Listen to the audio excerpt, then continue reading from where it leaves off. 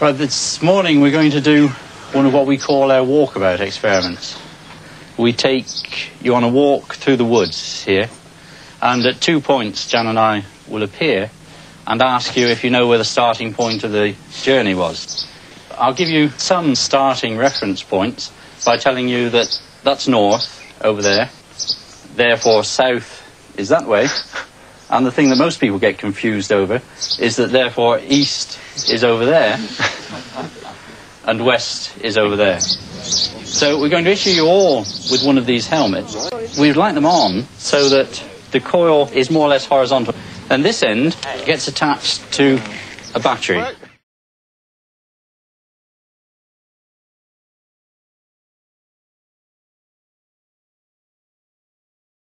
To try and keep them there, there's no doubt in my mind that Mum's got a magnetic sense. We've got enough data, I think, to make it clear that a magnetic sense exists and is being used.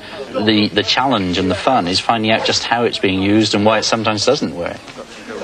Today, what we're trying to do is look to see if people use the magnetic field in their everyday lives.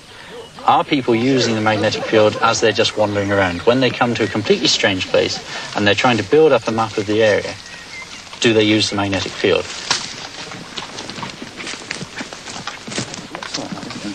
We hide the maps before they arrive. They should be totally naive about the place. And although it's a valley, there are a lot of ins and outs. So just by going up and down slope, you wouldn't get a lot of information. There's a staphylian beetle. Mm-hmm. Now, can you draw an arrow from that line pointing towards the cottage? In other words, what direction do you think your arrow is pointing? That isn't necessarily north. Okay. Now, can you draw an arrow from that line pointing towards the cottage? Okay. Now, could you circle one of those compass directions that you think best describes your arrow? Okay, right, thanks. Next, please. Okay, that's fine. Thank you. Well, I'm going to take this off now, Robin, because I don't intend to do the second part of the experiment, but I would be interested to know how I got on. A lot depends, of course, on whether your helmet's switched on or not, whether you've got an excuse. But if you were standing like that, yeah. So the arrow that you've drawn is pointing more or less straight back up the path, which isn't too bad. The cottage is over a bit like that, so you're about 20 degrees out with your pointing.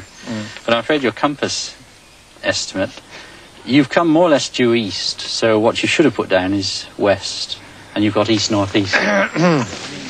What's the next stage of the experiment? Well, that one should have been fairly easy. That was a fairly short distance, so everybody should have done quite well. So we're now going on to a much more distant site to see how much worse people get as we go further away. So the students are going the long way around, yeah, and we're going to take a shortcut and meet them about 1.5 kilometres from the cottage.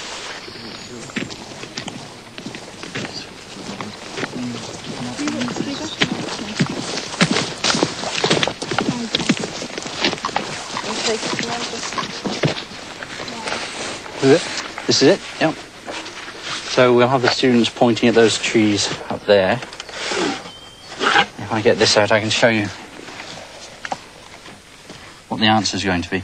So if they're pointing that straight towards those trees up the hill, then the correct direction for the arrow is going to be more or less like that, going in that direction. And that is what? I would say it's about due south, is it? Well, better than your last go. That's west-southwest. Right, so I'll keep hold of it. Can you draw an arrow pointing towards the cottage? Towards the cottage, right.